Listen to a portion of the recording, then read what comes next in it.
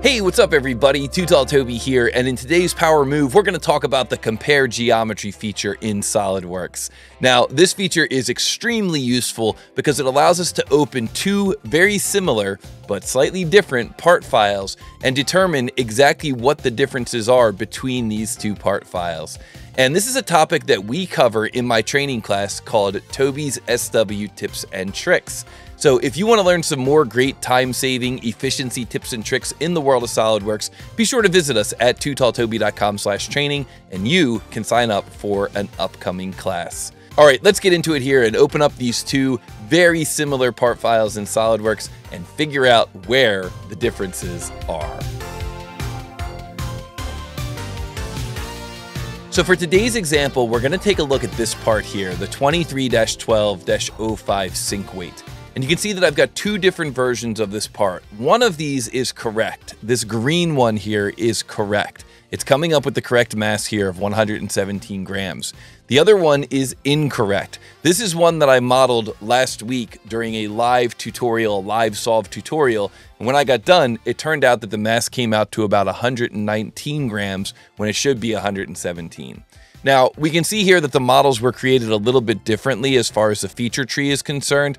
But that really shouldn't matter. As long as the geometry is the same, they should come up with the same mass. And yet they're coming up about 2 grams different. So the question is, what is the difference in the geometry of these two parts?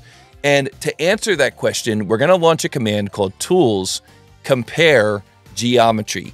This is a really handy tool in SolidWorks because what it lets us do is choose a reference document, like I'll choose the 2015 version. This is the incorrect version. And I'll choose a modified document. This will be the 2020 version, which is correct. And I can choose run comparison. Now, SolidWorks will match up the origins of those two parts and lay them right on top of one another so that we can see the differences between those two parts. The problem here is that these two parts are oriented 90 degrees off from one another. So this comparison really isn't going to work. So now we have to dive into a different tool, and this is another tool that we talk about in the training class, particularly when you're importing models and they're not oriented the correct way. And this tool is what's known as insert features move copy. See, the command insert features move copy lets you pick a body and then move that body relative to the rest of the model, including the origin. And this can be really handy when you import a model and it's oriented 90 degrees off, or it's the origin is in the corner and you want the origin to be right at the center of the part. Insert features move copy is a great tool to use to accomplish that. Now, in the case of this model here, it's not that it needs to move relative to the origin, it's just that it needs to rotate by 90 degrees. So to help out with that process, I'm going to start out by selecting the front plane and the right plane, and then launching the command insert reference geometry axis, because now I've got an axis that I can select to facilitate that rotation of 90 degrees. So now I'm going to go to the command insert features move copy. And by the way, when you're in the move copy command, there's two different interfaces. You can toggle them by clicking this button down here at the bottom. One of them looks like it has a bunch of mates on it, like coincident and parallel and perpendicular. That's not the one that you want for today's example. We want to click on this button at the bottom, and we want the one that says translate and that says rotate. Then up at the top here, we're going to pick the body to move. So it'll be this body here.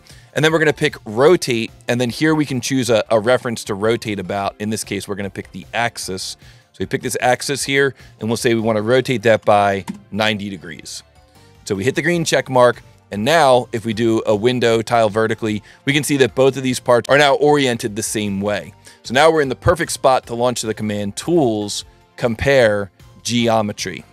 Now, once again, we're going to choose our reference document. This will be the incorrect one.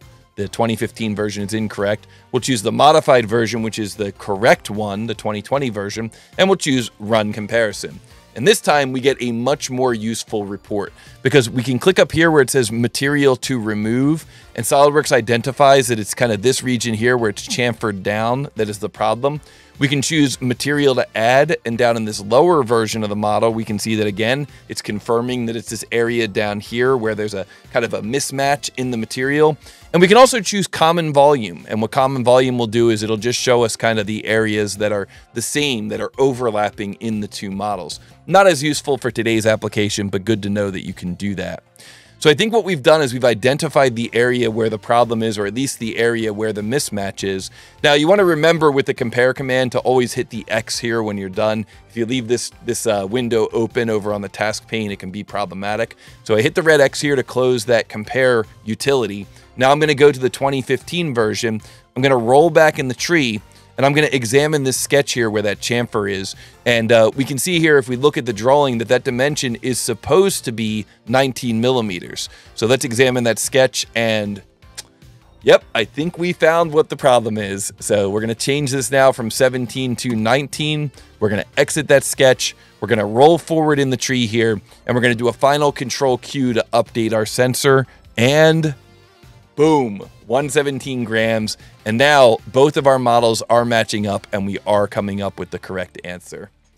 So I hope you enjoyed that little quick tip, that little power move to help you understand how you can take two models, lay them on top of each other, and let SolidWorks tell you what the difference is in the geometry of those two models.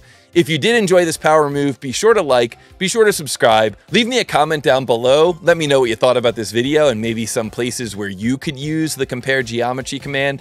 And of course, if you like my style of teaching, be sure to go to tootalltoby.com/training, where you can sign up for an upcoming Too Tall Toby training class. I'll see everybody in the next video.